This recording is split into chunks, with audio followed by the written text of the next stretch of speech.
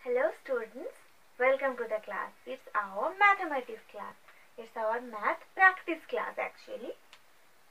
You have already learned that subtraction with borrowing. Today we will just revise it because in our practice book also there is this chapter subtraction with borrowing. In your primer book you have already learned the chapter, but because that was many times ago, so I will just revise it. Okay? So let's see how can we subtract with borrowing. Let's assume, suppose I am writing here two numbers, okay? 53 and I have to subtract 8. This is 1 and another one I am writing here 61 and here I have to subtract it 13. I have to subtract 13. Two maths I have written here, right? First one is 53 subtracted from by 8 and 61 we have to subtract this. We have to subtract 13 from 61. First one we have to subtract 8 from 53 and second one we have to subtract 13 from 61. Now how can we subtract? You already know how can we subtract. We have to draw the lines and then cross the lines how many it said. But here you know this one also you know. Here we have to borrow 110. We have to borrow 110 from the previous number and then we have to subtract.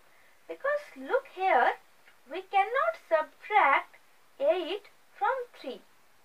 We cannot subtract. Can we subtract 8 from 3? See, 1, 2, 3. 3 lines and now we have to erase 8 lines.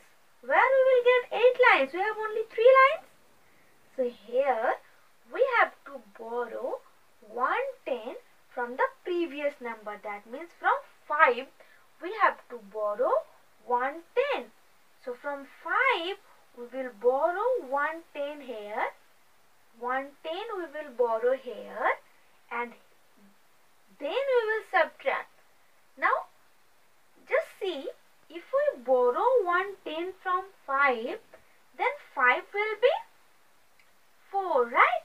Because there was 5 tens before, but now because I have borrowed 110 here, so it will be 4. Here will be 4 tens. So this will be 4 and this will be 10 plus 3. 10 plus 3 it will be 13. So now we have to draw 13 lines and subtract 8. 1, 2, 3, 4, 5, 6, 7, 8, 9, 10, 11, 12, 13. Now we will subtract 8 from 13. It is very easy now, right? So we have to cross 8 lines. 1, 2, 3, 4, 5, 6, 7, 8. These 8s we have to cross or we can erase this line also. Now, how many lines are here? 1, 2, 3, 4, 5. So here our answer will be 5. Okay. Now see, here was 4 because we already borrowed 110, so it is 4. Now here is no number. That means under 4 there is no number. So there is no number, that means 0, there is no number. So the 4 will be 4. If there was any number, then we have to subtract it. But because there is no number, the 4 will be 4. So it will be 45. 53 subtract by 8, it will be 45. Now see here. 61, we have to subtract 13 from 61. Now we cannot subtract 3 from 1. Here it is 1. We cannot subtract 3 from 1. So here also we have to borrow 110 and then 6 will be 5. The previous number will be 1 less, that means 5. And then it will be 10 plus 1, 11. This number will be 11. And now we have to subtract the 3.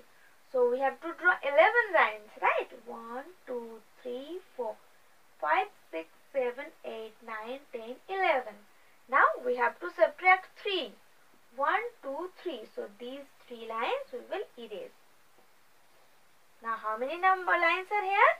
1, 2, 3, 4, 5, 6, 7, 8.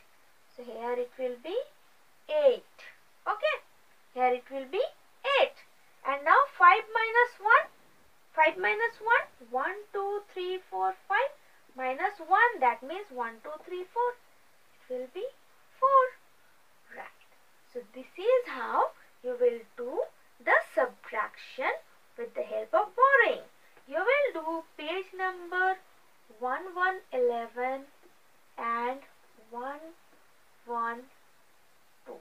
That means 111 and 112. These two pages you will do from your math practice book. Okay. Thank you for watching.